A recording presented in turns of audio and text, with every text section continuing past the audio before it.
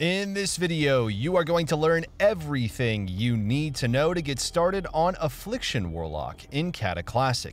You're going to learn the best race, the best talents, the best glyphs, the best gear, the best professions, and of course, the best macros to get you instantly ahead of the competition. Okay, so before we start, if you want a fresh UI for Kata using our brand new skill-capped add-on, be sure to check out our updated classic site at skillcap.com. We've got literally everything you need to make sure you don't fall behind in the latest expansion, including specialized guides at your fingertips from Rank 1 players, which will teach you exactly what you need to master your class. From maximizing damage to mastering CC and more, everything is covered, and while everyone else is going to be slowly figuring everything out themselves, you can skip this process with Skill-Capped, quickly putting you ahead of the competition. So much so, in fact, that we literally guarantee you'll gain at least 400 rating when actively using our service. So join us today using the exclusive discount link in the description below. Anyway, let's get back to the video. Let's kick things off at the character select screen where it's time to choose your race. Now, as with most classes, Human is going to be the best option if you're playing Alliance. The double damage trinket is honestly just too good to pass up. Now, this is because of Will to Survive, which allows you to break out of any crowd control on a 2-minute cooldown. And as a result, you can equip 2 damage trinkets instead of 1, which can be used to snapshot your dots. Now, for Horde, you have 2 options to choose from, and your best option is going to be Orc. The stun reduction provided by Orc is very powerful and can easily be the difference between winning and losing a game. Blood Fury and the extra pet damage is also a nice bonus. Undead is another viable option if you're wanting to play Horde, as the ability to break out of fears is extremely valuable. Fear has a high damage threshold in Cataclysm, so this functions as kind of a mini trinket. While Horde does have some solid options, most Warlocks are going to find themselves on the Alliance playing Human. Talents work slightly differently in Cataclysm, so let's break down everything that you're going to need to know about it. There are 2 builds that you can choose from, and this will largely depend on what class you're playing with. The first talent build is the damage build. You're going to skip some of the defensive talent options such as Demonic Embrace in order to pick Dark Arts. Dark Arts increases the damage of your pets and can be a substantial DPS increase over the duration of the arena. We also drop a point out of Dark Embrace for a little less overall healing to get Shadow and Flame for a chance to proc Spell Crit. This build is best used when playing with another caster where you don't anticipate being the kill target. Our second talent build does just the opposite though. We're going to drop some of the more offensive talent options and pick up the defensive talents. As you'll notice, Dark Arts was swapped for the stamina buff on Demonic Embrace, and we get an additional point in Dark Embrace for more Drain Life healing. As you can imagine, this is best played when you do expect to be the kill target, such as when playing with a melee. Now, technically there is a third build, but this is limited to 2v2. You're going to drop a lot of important talents for survival, but this build will deliver the highest possible damage. Now, you're going to notice we lose Demonic Rebirth, so if you play with this and your pet dies, you're going to likely not be able to resummon it. It is not recommended to play with this build outside of 2v2. Along with talents, the glyph system has changed slightly in Cataclysm as well. Now you're going to have 3 additional prime glyph slots on top of major and minor. Your glyphs are fairly set in stone and the same for all builds, but there is one small adjustment you can make in the major glyphs, which we're going to cover a little bit later. Glyph of Haunt simply increases the bonus damage provided by the ability. Glyph of Unstable Affliction is a nice quality of life boost as it reduces the cast time of this spell by 0.2 seconds. Now, this doesn't sound like much, but it is nearly a 15% reduction in cast time.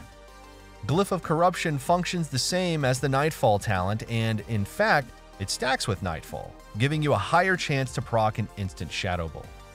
Your builds are going to have the same 3 major glyphs: Howl of Terror, Shadow Flame, and Soul Swap. Glyph of Howl of Terror provides a cooldown reduction for your AoE fear. Glyph of Shadow Flame makes Shadow Flame apply a 70% slow. This can be extremely useful when you have to kite.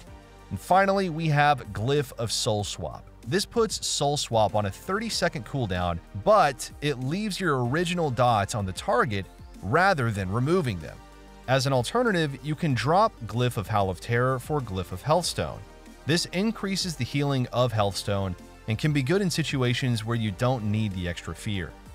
Finally, our minor glyphs are not too important, but they can have a slight impact on the game.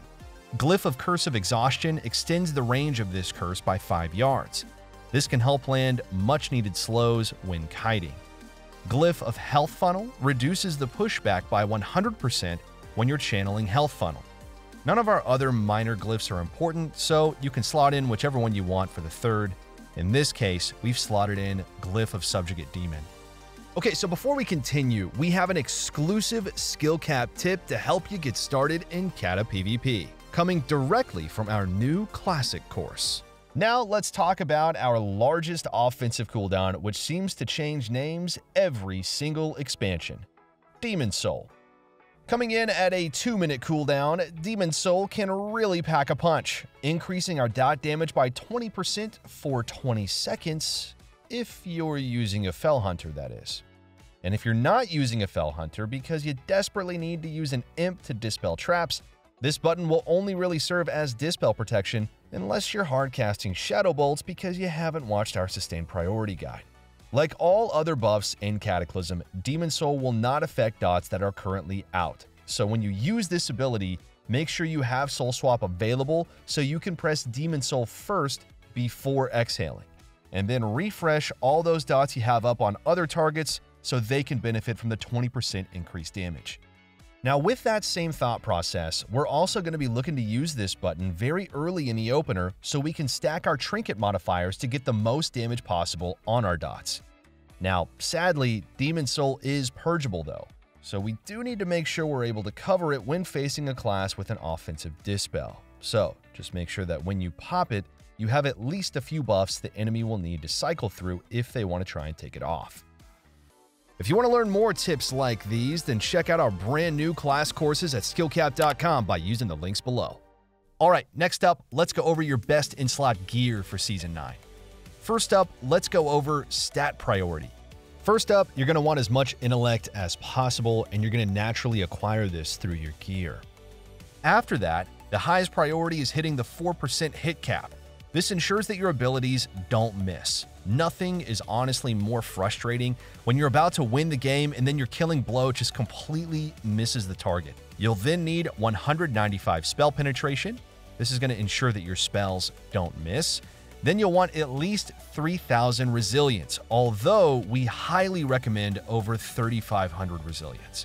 After that, you'll want haste. Now, there's no specific breakpoint you're looking for here, but rather you want to stack this literally as high as possible. Crit and mastery are relatively low value here. In fact, you're going to end up reforging nearly every single piece to haste that doesn't have haste onto it. When reforging, do keep in mind that you don't want to drop out of the 4% hit cap. In Season 9, all of your best in-slot gear will come from PvP. Affliction Warlock is a common kill target, and you'll be thankful to have the extra resilience. Your main pieces will be the Vicious Gladiator's Fell Shroud set, which includes the Vicious Gladiator's Fellweave Cowl, Amice, Raiment, Handguards, and Trousers. We're running 5 set just due to the set's stats being optimized for our breakpoints. For your off pieces, you're going to want Vicious Gladiator's Drape of Diffusion for our spell penetration. Your bracers are going to be Vicious Gladiator's Cuffs of Accuracy, Vicious Gladiator's Cord of Accuracy in the waist slot. And finally, to round out off pieces, you have Vicious Gladiator's Treads of Alacrity in the boot slot. For your weapons, you're going to want to be using Vicious Gladiator's Spellblade in the main hand and Vicious Gladiator's Endgame in your offhand. The wand slot will be occupied by the Vicious Gladiator's Touch of Defeat. For your jewelry, you're going to want to pick up Vicious Gladiator's Pendant of Alacrity. For your rings, you want to grab the Vicious Gladiator's Band of Accuracy and Cruelty. And finally, for your trinkets, use the Vicious Gladiator's Medallion of Tenacity on the Horde, and if you're Alliance, you'll replace this with a Vicious Gladiator's Insignia of Dominance. You'll then want to use the Dark Moon card Volcano. Now, as mentioned, when it comes to reforging, Your goal is to reforge everything to haste. This is your most valuable stat and you simply cannot get enough of it, so just make sure you stick to your hit cap. With your gear sorted, let's get everything gemmed and enchanted. Your best enchants are not going to change as the expansion progresses on. Your helmet enchant, Arcanum of Vicious Intellect, comes from PvP, so it's going to be relatively easy to obtain. Your second enchant is Greater Inscription of Vicious Intellect for your shoulders. This too comes from PvP. Then head to the auction house, where you're going to pick up the rest of your enchants. For the chest, you can either do Peerless Stats or Mighty Resilience. Mighty Resilience helps to increase your survivability, but in comps where you might not be the target, the extra damage from Peerless Stats is going to be beneficial. You'll then grab Greater Speed for your bracers, Haste for your gloves, Earth and Vitality for your boots. We recommend tailoring for your profession, which means your cloak is going to be enchanted with Lightweave embroidery. This is mandatory if you're really trying to push on Warlock. For the remaining slots, embellish your legs with powerful enchanted spell thread, and then put Power Torrent on your main hand and Superior Intellect on your offhand. Finally, don't forget to get an Eben Steel belt buckle for an extra gem slot. And speaking of which, let's get things gemmed. For your meta socket, you're going to be slotting in a Burning Shadow Spirit Diamond. This is going to provide you with some intellect and increase the amount of damage that your critical strikes deal. In your red slots, you have a couple of options. You can use Brilliant Inferno Ruby for more damage, or you can use Willful Ember Topaz for a little more tankiness. In your blue slots, you need to be using Veiled Demon's Eye. This gives us hit along with a little bit of intellect for damage. And then in yellow slots, put Mystic Amber Jewel. This is going to give us a bit more resilience. Professions will matter once more in Cataclysm, and there are a few choices to choose from. You want to go jewel crafting and tailoring, but you do have some flexibility here. Your first default pick is tailoring for Lightweave embroidery. This enchant provides a massive spell power buff, which we can snapshot with our dots. This can be crucial for landing kills during important windows, or we can save our CC for this proc. Jewel crafting is our second pick, and this is going to allow us to use the Chimera's Eye gems. We're going to use the Mystic Chimera's Eyes for more resilience, but you can go with the Brilliant Chimera's Eyes. This reduces our survivability quite a bit, but if you're confident you're not going to be targeted, then this can be a good option for some additional damage. You do have the option of going blacksmithing as an alternative to jewel crafting. It is technically slightly less stats in Season 9, but it will be more stats in later seasons when we have access to epic gems. Your second alternative pick is engineering, and unlike most classes, Affliction doesn't use an on-use trinket, so the engineering gloves don't share a cooldown with any other item in our equipment set. Finally, let's wrap things up with every macro you're going to need to be competitive in PvP. First up, you'll want focus macros for Death Coil, Fear, and Spell Lock. These are your main forms of CC and utility, so you're going to want to be able to reliably and quickly CC the healer during your damage windows. If you're looking to elevate your macros, you can take these and turn them into Arena 1, 2, 3 macros for Death Coil, Fear, and Spell Lock. This is going to give you the most control and speed if you can afford the keybind space. Now you should have your Soulburn macros for both Healthstone and Fell Hunter. Soulburn is not on the GCD, so you should pair it with these abilities. You should also have a party macro for Dark Intent, allowing you to instantly reapply this buff if it's purged. It's also a good idea to have a macro for Devour Magic. This is going to allow you to immediately purge your target, and you may want to also consider a focus macro to purge the healer. Finally, you need to have a Cancel Aura Soul Swap macro. If you accidentally use Soul Swap before all your dots are on the target or the target gets dispelled, you can Cancel Aura the Soul Swap and it won't put the ability on cooldown. Alright guys, that about wraps it up for this one. Before you go though, be sure to check out Skill Capped. We are the only service that dares to literally guarantee you're gonna climb at least 400 rating when actively using our service. And well, if you don't pay. Simple as that. As always though, we want to thank you all for watching, and we'll see you soon.